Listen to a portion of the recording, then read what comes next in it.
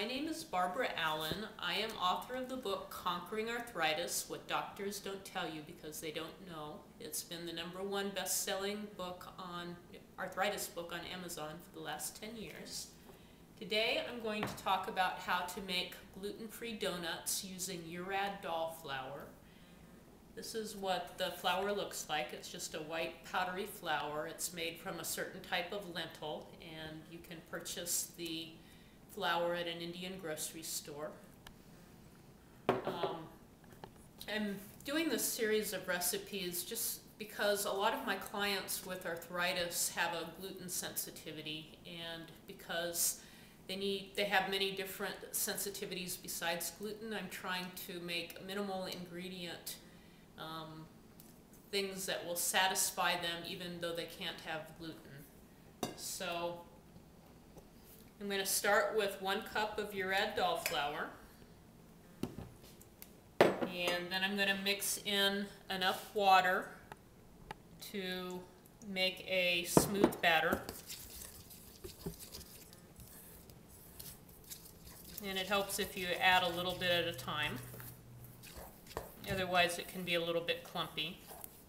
So I make sure it's all mixed in as well as I can get it, and then I'll put the next little batch of water in.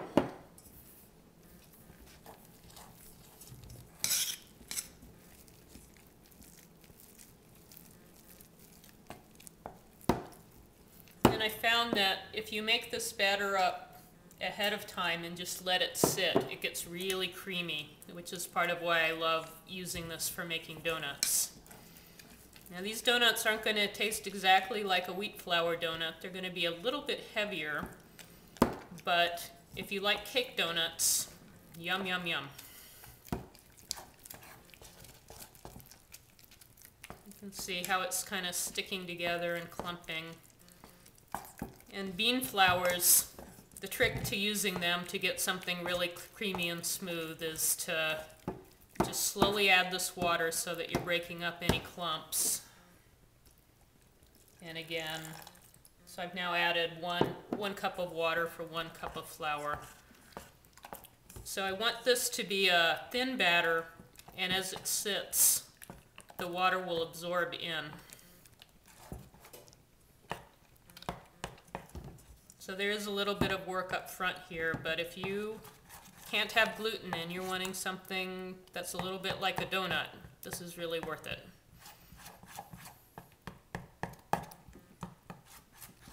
That's good enough. And then I use sea salt because then you don't have to worry about any other allergens. If you use table salt, the dextrose that's used as an additive to keep it from clumping when it's damp outside, that's made from corn, and so it creates a problem for many people with corn sensitivities. So just salt to taste.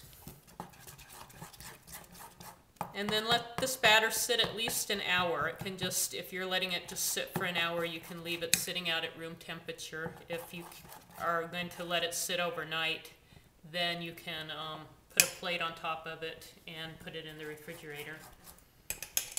So this would sit. I've already made some up yesterday, and this is how creamy it is after it's sat overnight. So this is what we're going to use here today. And then whatever oil you use, make sure that it is an oil you're also not reacting to. Most people with gluten sensitivities have many other food sensitivities other than gluten as well. And if you'd like to know how to test for those, you can go to my webpage, conqueringarthritis.com/ALCAT, and I give directions for a really good test so that you can know what all your other safe foods are as well. In this case, I'm going to use almond oil because it works really well with high heat. And I have a pan here that's a donut pan. And what I love about this method of making donuts is even though the batter has a deep fried kind of taste and flavor and texture, you're actually not using very much oil, and there's no splatter because the batter is on top of this and will keep it from splattering all over your oven. So Just make sure it's coating, and then just add enough batter to fill the basins here, the donut shapes.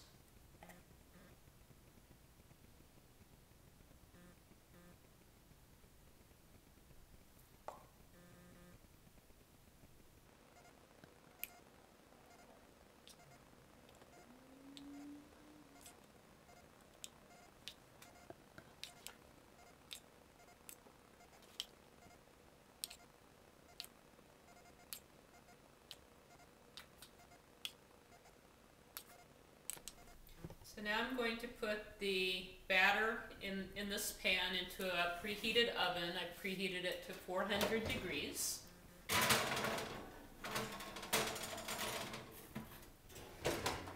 And that should cook for about 10 to 12 minutes. So it's been 12 minutes. This is what they look like.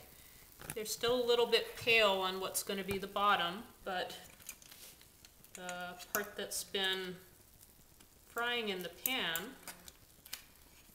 should have a nice golden color with it. So now we have donuts hot out of the oven. Sometimes in Indian cooking they're called vatis, V-A-T-I, or singular V-A-T-A, vata. And I like mine a little bit sweet, and even though this is the most beautiful side, I find that if I put some honey on this edge, then it holds it really nicely.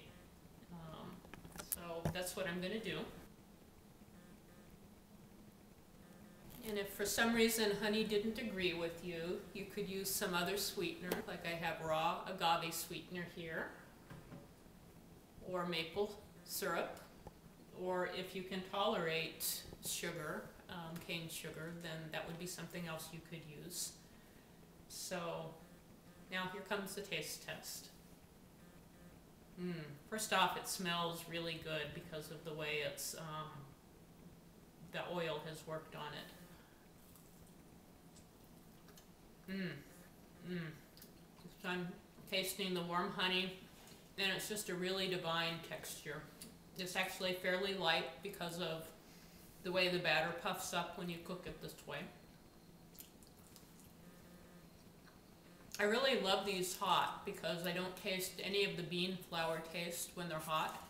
I can taste it when they're cold, but when it's warm, it's just, it's one of the better substitutes I've ever found for wheat flour. Yum. This feels totally decadent to me. The texture, it's light and spongy. It still has a little bit of chewy texture to it though. I think honey is just about the perfect thing with it. So, gluten-free donuts made with Urad Dal flour.